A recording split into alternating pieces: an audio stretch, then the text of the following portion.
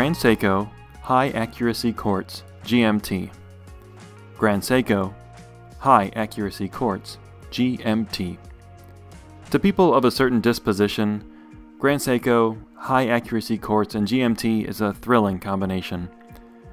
Those people are a class within a class within a class of nerds. Watch collectors who love Japanese watches, who enjoy high-end quartz movements. I am a person of that class. So to me, this SBGN003 demonstrates a lot of what's great about Grand Seiko watches.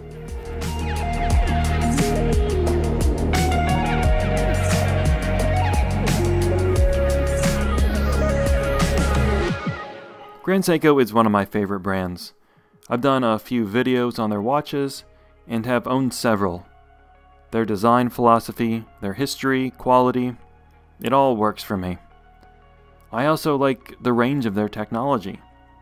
Traditional mechanical, high-end quartz, and the innovative spring drive. And, okay, I do get perverse pleasure from trolling European watch purists by talking about how good Japan is at watchmaking. It was about 2 years ago when I first read the rumors that Grand Seiko was working on their first GMT quartz watch. At the time, no one knew what it would look like, but everyone knew that it was going to be special. And everyone was right. It was a long wait, but it was worth it.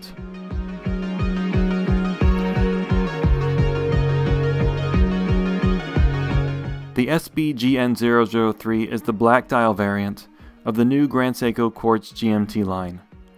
Like the 001 and the 005, this reference comes in at a nearly perfect 39 millimeters in diameter, 12 millimeters thick, and 45 millimeters long. It's water resistant to 100 meters. And that's all great. But there are plenty of watches, even GMT watches, with similar dimensions and water resistance. So, what makes this one special? Let's start with the finish. The finishing, that is. If you've heard of Grand Seiko, you've probably heard about their legendary attention to detail, especially at the sub $10,000 price range, and in this case, at about $3,500. There's a lot to enjoy about the finer details of this SBGN003, so I'll just shut up and let the pictures do the talking.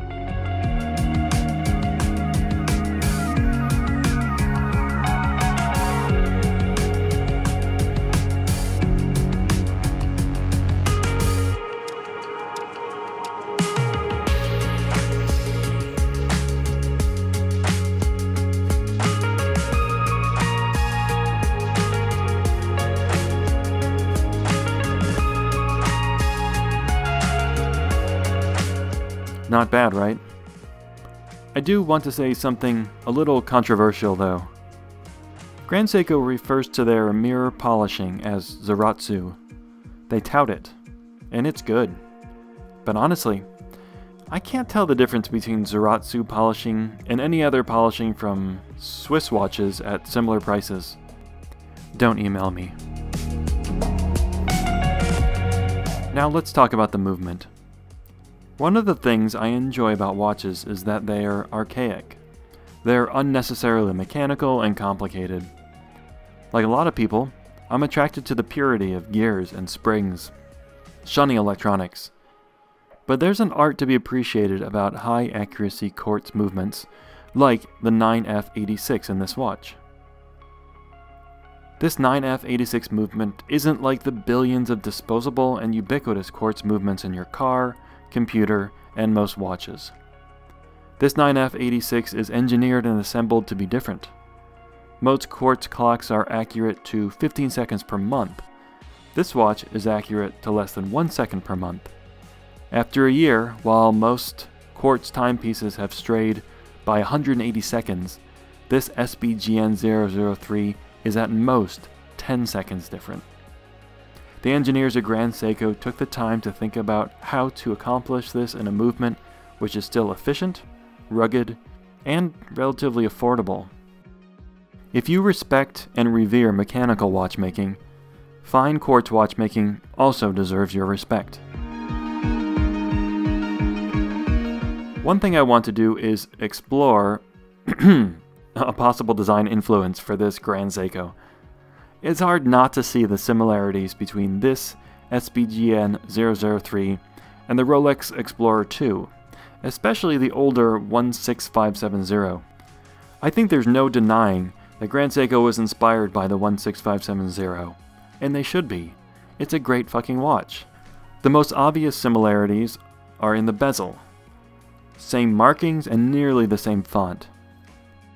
Both are GMT watches with reddish GMT arrow hands, and both use the jumping hour hand paradigm for setting the time and date.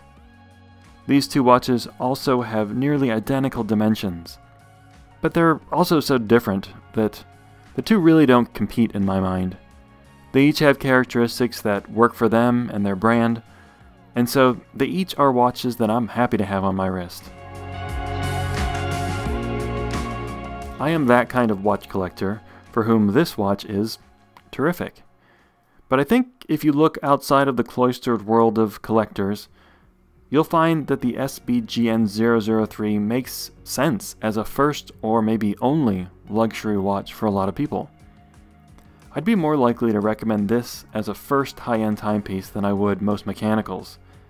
It's got all the appeal of a fine timepiece without much of the maintenance and delicacy of springs and gears. And if you're interested in impressing people, well, if I saw this on your wrist, you'd likely have a new friend.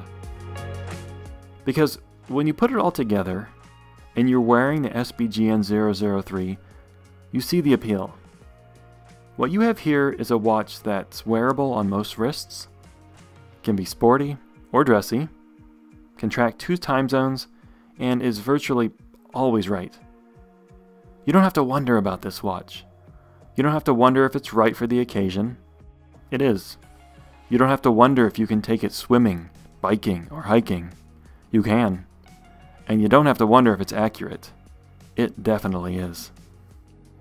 When I look at the SBGN003, I think about the designers, engineers, and watchmakers that were involved in getting it to my wrist. I think about the care put into creating it. And I think, goddamn, that's a good looking watch.